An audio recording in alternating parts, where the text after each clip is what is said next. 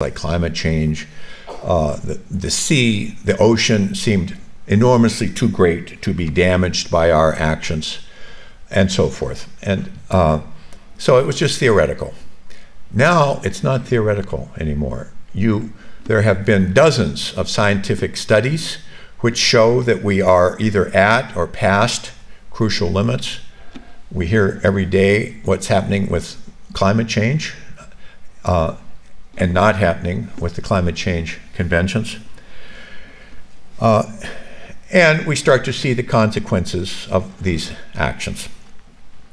Recently in Australia, the National Institute there, CSIRO, the Commonwealth Scientific Industrial Research Organization, it's a huge set of research centers in different cities of Australia, did a study. One of the scientists there gathered data on global development for major variables over the period from 1972 up to 2000, so 30 years. And then he did his best to plot that on, or compare it with our two different runs, an overshoot run and a sustainable development run. And this is the results. There are 4 variables: population, industrial output, non-renewable resources, and persistent pollution. And for each of them, 2 curves. The green curve, which is just taken from our computer scenario overshoot, and the blue curve, which is taken from one of our computer scenarios, sustainable development. And the purple dots are historical data. Doesn't prove anything, but what it shows is that so far as we can tell, we are still moving on a path which is consistent with overshoot. And then last year, they did the study again, adding another 10 years of data, and reached the same conclusion. As a scientist, I can tell you that I don't start to be really excited about this until we see the turning points starting to show up in the data. It's relatively easy to fit an exponential growth curve. But nonetheless, the data don't give much support for the idea that we're moving towards a sustainable future. And you can see that in other ways. For example, there's an institute in Belgium which gathers data on natural disasters. I'm not sure why you would want to spend your time doing that, but that's what they do. And from 1900 up to 2010, this shows the empirical data that they have discovered. And it's not a temporary matter. If we look ahead, we can expect that the process is only going to become more intense and more severe. For example, there's a lot of talk now about climate change. We've experienced globally something like a 0.7 degree rise.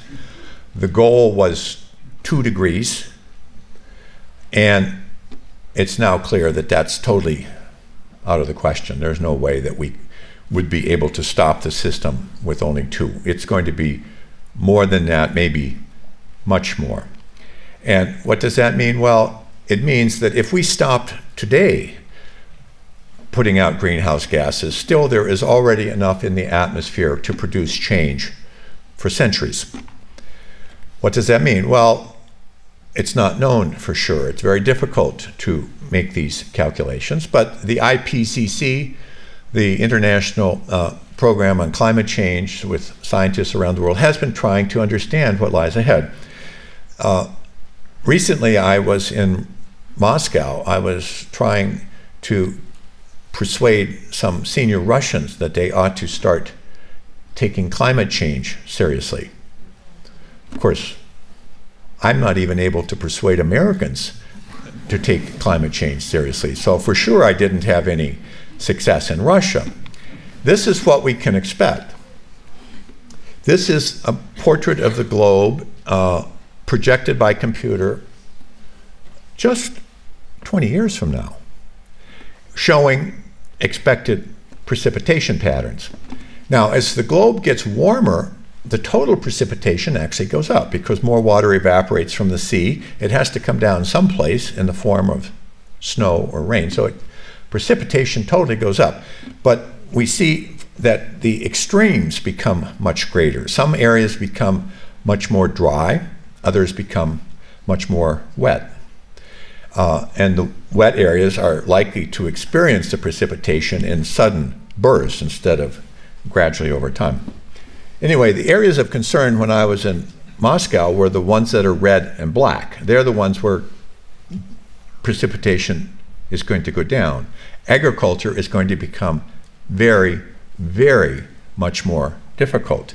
And I pointed out that this region in China currently grows about 65% of the grain of China. So I said to the Russians, you know, you got two choices. You can either start to think about climate change, or you can start to learn Chinese. Because just north of this region, it looks pretty green. That's Siberia. The Russians think that they own it. But in fact, already many Chinese are moving up into this region. And then I just, by accident, I looked over here and I said, oh, actually, I better start learning Spanish.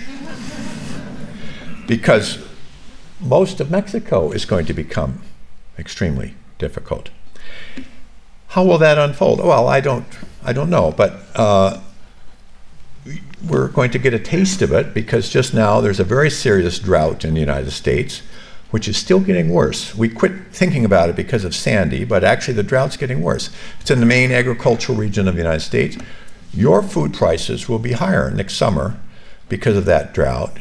And in the poor countries where already 40, 50, 60% of their income is spent on food, you will again have a wave of civil unrest analogous to what we saw across North Africa recently. It's quite clear that that wave of unrest was importantly influenced by rising food prices. So we need to expect that more is coming. And indeed, even the very conservative American financial newspaper, Wall Street Journal, had 2 weeks ago, just before I came over here, a front page article, Volatility, about how things are going to become much more chaotic. So we are in a new period now. Unfortunately, we keep the same old goals as a basis for our action. The same old goal in this case is sustainable development. This term has a very long history, but it was given widespread use by the Brundtland Commission, this report led by a really remarkable Norwegian woman who talked to the United Nations about long-term futures. And in her report or in that report with her name, is this term. Sustainable development is development that meets the needs of the present without compromising the ability of future generations to meet their own needs.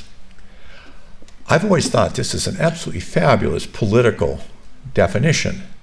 It tells the politicians that they can promise everything to you and they don't have to worry about the people in the future because they're going to meet their needs also because we're going to do sustainable development. It's a fantasy. The definition was useful in the sense that it did start to show that there is some connection between the present generation and the future, but it pretended that we could worry about the present without having to think so much about the future. That's a hope. There's no scientific foundation for thinking that. It's politically convenient. If that definition weren't bad enough, we have started to impute or to assume additional things about this magical process of sustainable development. And now when you hear Merkel or Obama or others talking about sustainable development, they actually are implying some additional ideas. First, that as sustainable development takes place, certainly the rich, that means us, can keep what we have.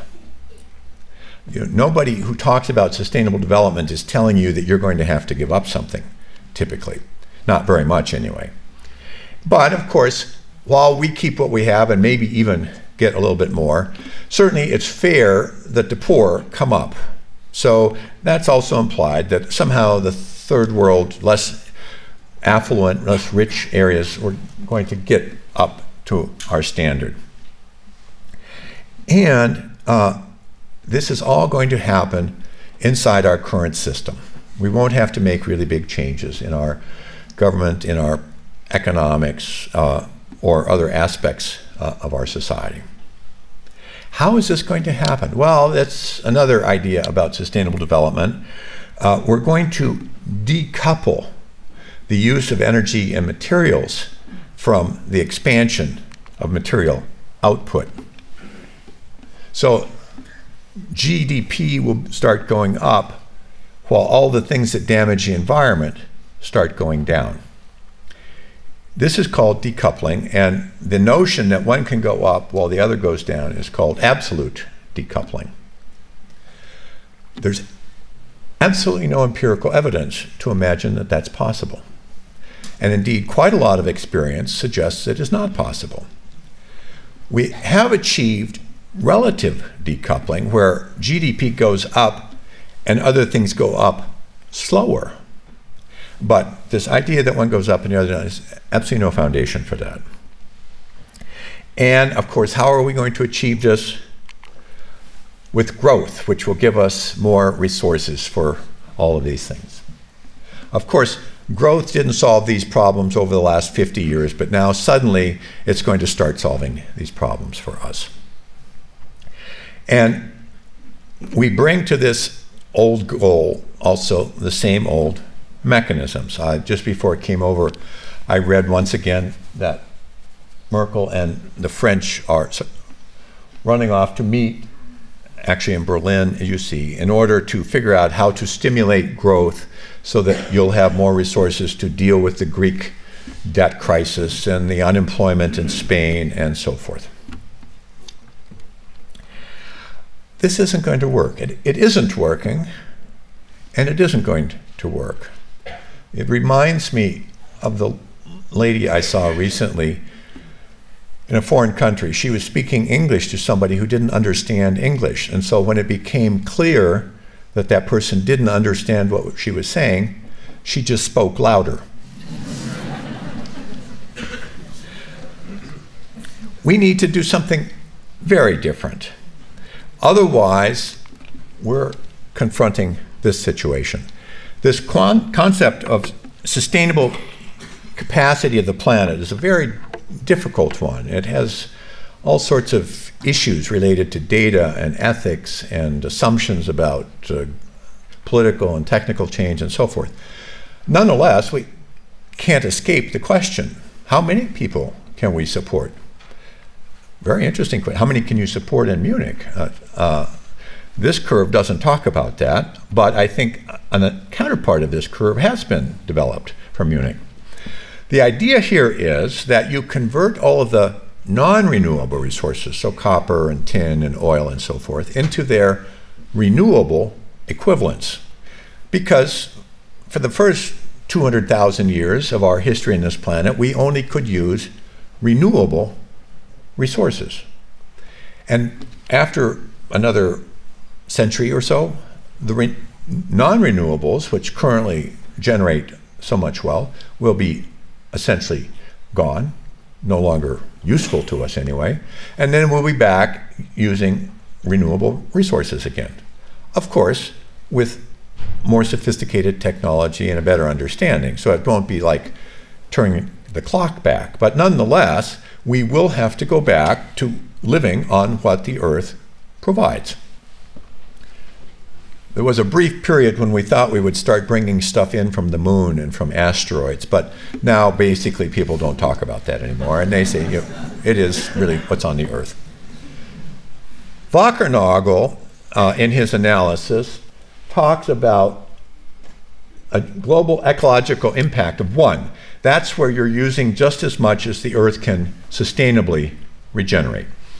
Back in 1972, when we did our first book, we were globally at about 0.85 or 9, something like that. We weren't using all of the Earth's sources, and therefore it was theoretically possible to imagine slowing down. We didn't. Now we're out here at about 1.6, and actually it's accelerating. Now slowing down isn't going to be possible. We have to get back down. We have to bring ourselves back down under this line. Wackernagel is very optimistic. He assumes that when you go over the carrying capacity, you don't damage it. Any ecologist knows that's not true. This curve, this line probably is actually going down now. But leave that aside. Wherever it is, it's under our current use, and we need to come down. We can do that in two ways. We can realistically understand our options and start doing things now to bring us back down, or we can keep pretending that we don't have to, and then we'll still come down, but it will be through forces that we don't pick. You know, it's like a car driving fast inside a factory building. It's going to stop one way or another, either because the person puts on the brakes or because it runs into the wall. But one way or the other, the car is not going to go past the limits, and neither are we. So what can we do? Well, I mentioned some ideas. Focus on universal rather than global problems. Look at cultural and social change instead of only technology. Focus on making things more resilient and shifting over to action. So let me talk about these quickly. Focusing on universal problems. There are many problems that affect all people in the world.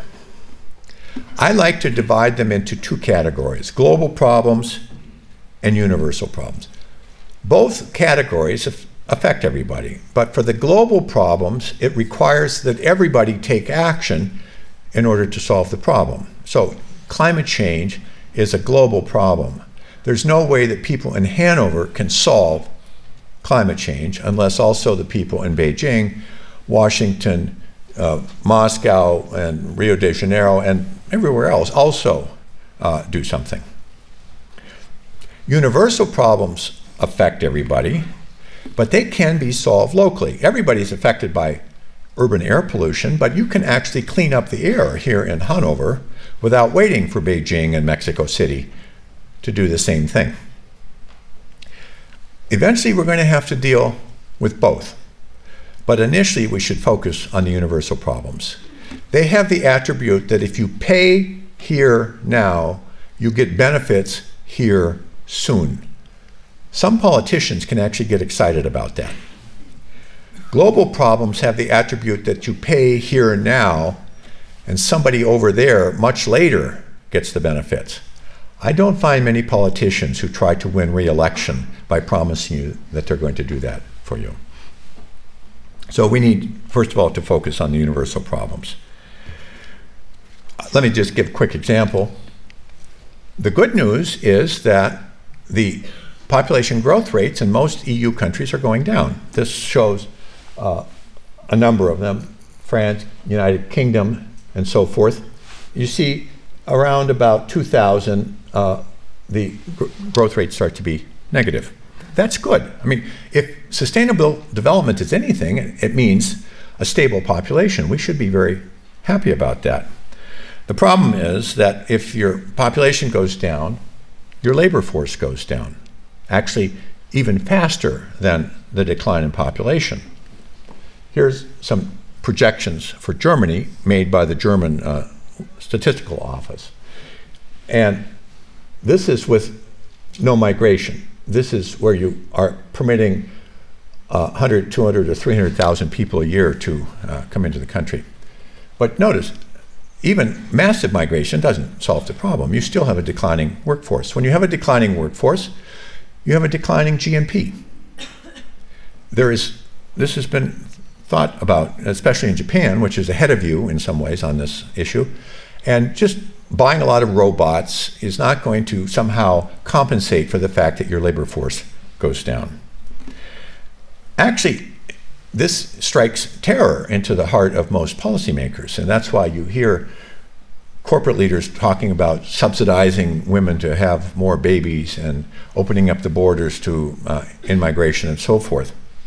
But if we treat this as a universal problem that needs to be dealt with in a rational way, we have other alternatives. Take Germany, for example. This shows what's happened to the German GDP from 1970 up to the current.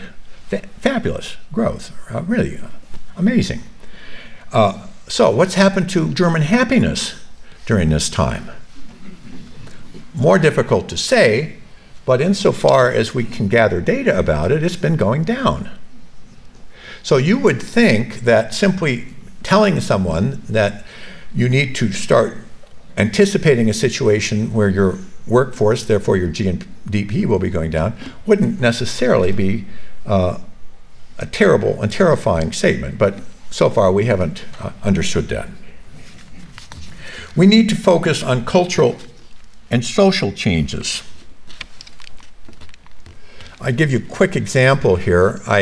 We have a large group of people in the audience who are working on energy use in cities. So I took an energy example. I could use climate or spread of nuclear weapons. I could take many, many different examples, but I'll use energy here.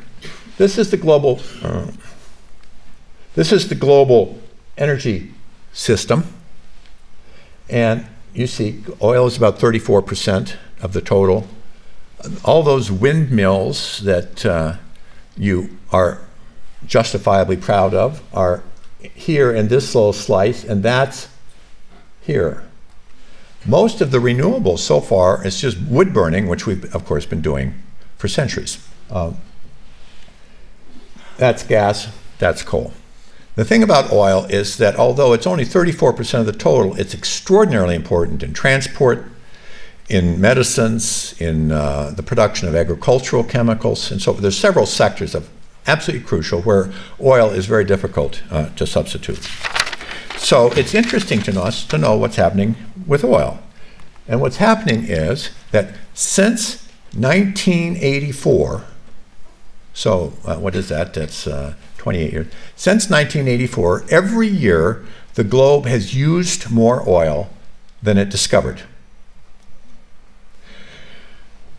We're drawing down those massive oil deposits that we found back in the 50s and the 60s in Saudi Arabia, Iraq, mainly in the Middle East, and so forth. We know from other examples that you can draw down for about 20, 25, 30 years, and then your use has to start declining. And we are now in a period of history where global oil production has basically reached its maximum, and it's about to start going down.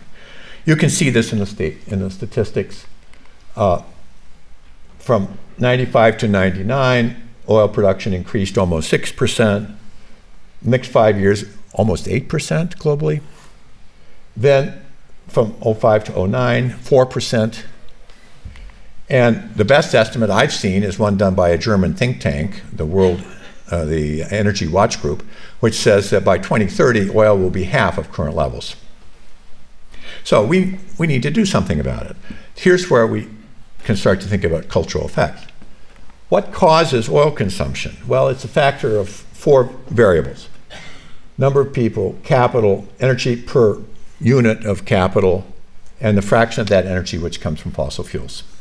This is really standard of living. It's the amount of capital, house, car, clothing, auditoriums, so forth that you have.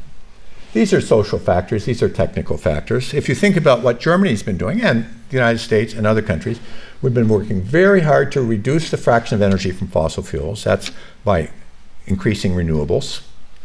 Germany's been one of the leaders in that field.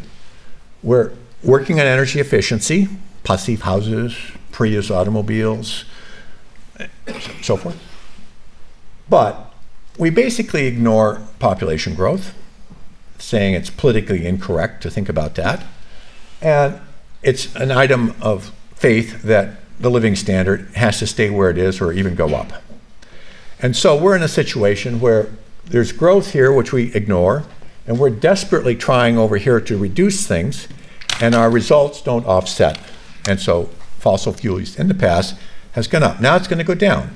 And the question is, which of these is going to adjust? If we don't start to focus on these factors, then they will force us through ways that we don't like very much to go down. We have to make the systems more resilient. Resilience is designing your systems so that they continue to function in the presence of shocks. New York City wasn't very resilient, at least the subway system, when Sandy came. We need to redesign things. And now, of course, they're working very hard in New York to do that. People had told them for decades that they were vulnerable to this kind of storm surge, but they didn't pay attention. Now they pay attention. This actually has a strong use. It means at the personal level, if you make your house more resilient, you and your family will not be so disturbed by the kinds of shocks that are coming.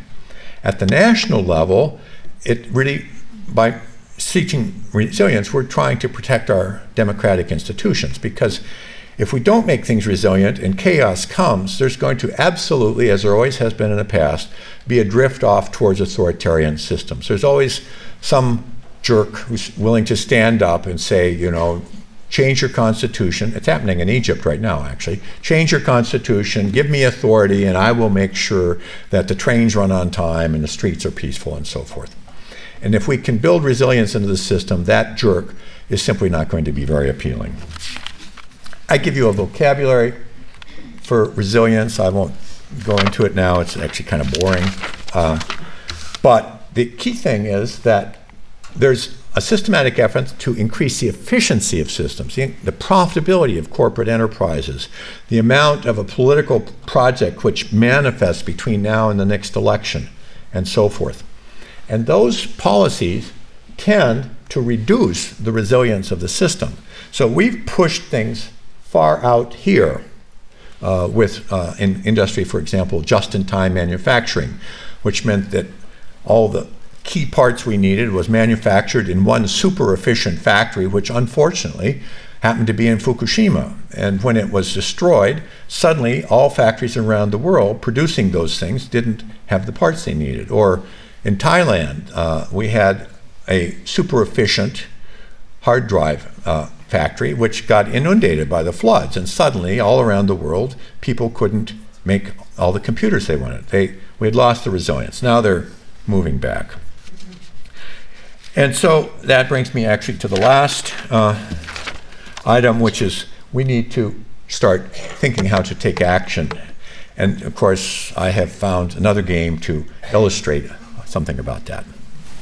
This is actually important, and if you don't remember anything else I said tonight, I hope you remember the main point of this exercise. In just a moment, I'm going to ask all of you in the room to clap your hands. Let me say, this is not a sneaky way to get applause. This has a serious purpose. I'll make it very simple for you. I'm going to count to 3. 1, 2, 3. Then I'll say, clap. Don't do it. And exactly when I say that word, everybody will do it. And if we're successful, you know, somebody outside will just hear one very loud, quick noise. So I'm going to count to 3, then I'll say clap, and exactly when I say clap, you all do it. And then we'll see. Okay, here we go. 1, 2, 3, clap.